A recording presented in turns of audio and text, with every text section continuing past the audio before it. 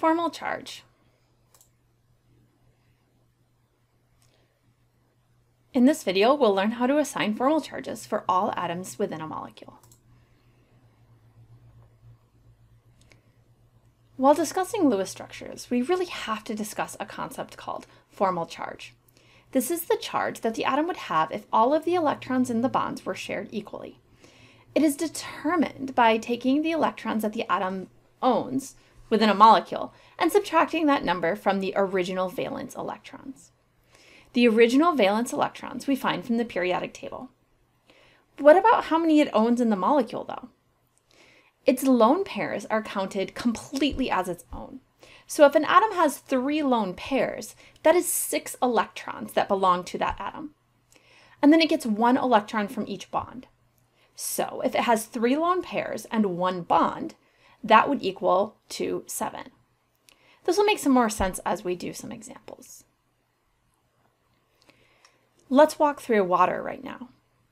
For oxygen, it has 6 valence electrons.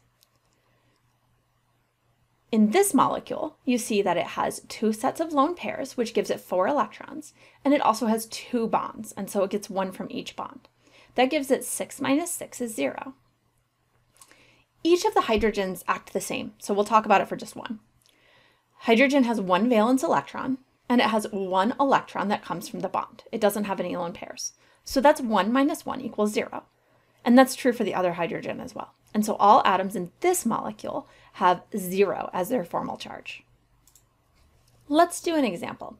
Pause the video and see how far you can get on your own, and then come back. Here we have OCl-. Let's talk through the oxygen first. Oxygen has 6 valence electrons. In this molecule, it has 6 from the lone pairs and 1 from the bond, so for a total of 7. This gives us a -1 charge. For the chlorine, it has 7 valence electrons, which we can get from going to the periodic table. And I have earlier videos on how to do that if you need help with that, and I'll link those at the end. Here, we have 6 from the lone pairs and 1 from the bond. This gives a total of 7 minus 7 equals 0 as its charge. Also notice that these add up to be the charge on these species. So the species has a -1 charge, and you can see that -1 from the oxygen and 0 from the chlorine will add up to be -1. And this should always be true. If the charge on your species is 0, it should add to be 0. If there is a charge on your species, because you're talking about a polyatomic ion, then the charges of each individual atom should add to be the charge on the molecule. Let's try another. Pause, see how far you get this time. Come back when you're ready.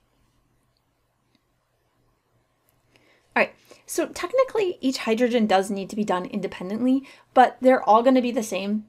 Hydrogen's basically always going to be the same for the most part. There's a few exceptions. And because of that, I'm just going to do it one time, and then you need to assume that that's the same for all 4. But you could walk through it for all 4 as well. And in fact, actually, you should. So let's do nitrogen first. Nitrogen has 5 valence electrons, which we can get from the periodic table.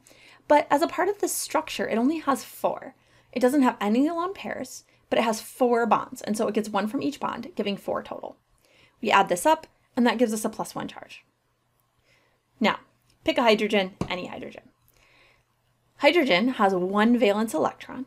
And in the structure, it also has 1 electron because it only gets 1 from the bond, and it doesn't have any lone pairs.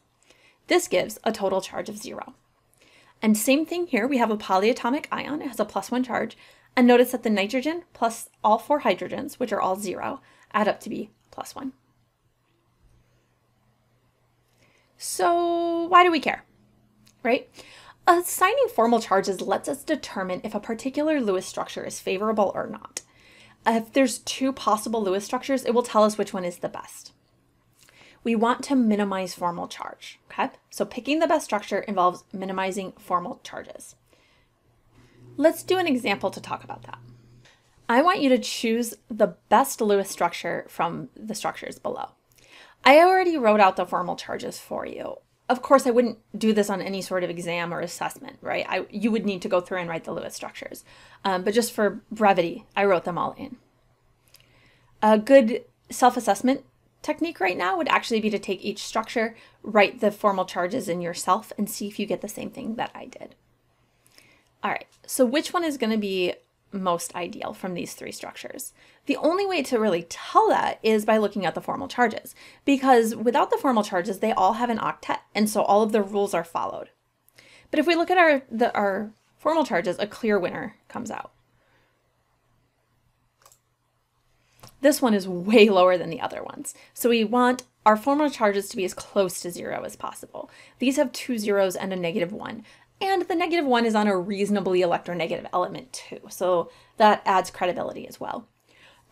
Generally, when you get formal charges, if possible, you want to put negative charges on more electronegative species. And you want to put positive charges on less electronegative species. And so in some of these cases, you might get a choice on where you put the formal charge. Negative formal charges go on electronegative species. Positive formal charges go on less electronegative species. In review, you should know how to assign formal charges for each atom within a molecule. You take the valence electrons and you subtract the electrons that the species owns in the molecule. The formal charges on each individual atom should always add up to be the total for the molecule. If there's no charge, that means it's 0, and so it should add up to be 0. We use formal charges to choose the correct Lewis structure, or it might be a little bit better right now to say the best Lewis structure, because in organic chemistry, you'll also learn how to use some of the other ones. Generally, you want to minimize formal charge, where minimize here means keep them as close to 0 as possible. If you get a choice on where to put the charges, negative charges go on electronegative species, positive charges go on least electronegative species.